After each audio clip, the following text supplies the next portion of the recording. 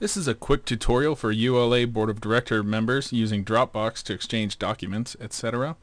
So we'll just go into Sign In up here. And from here we can access all the files, and you can do this from any computer with internet access. As you can see, I've got quite a few folders. We'll focus on the ULA Board of Directors, and I could download the strategic plan here, and I could save it onto my computer. I could open it, make changes, and then upload it when I would like to there by going back to that button. And you can also install Dropbox on your computer so it will automatically update to the most recent documents.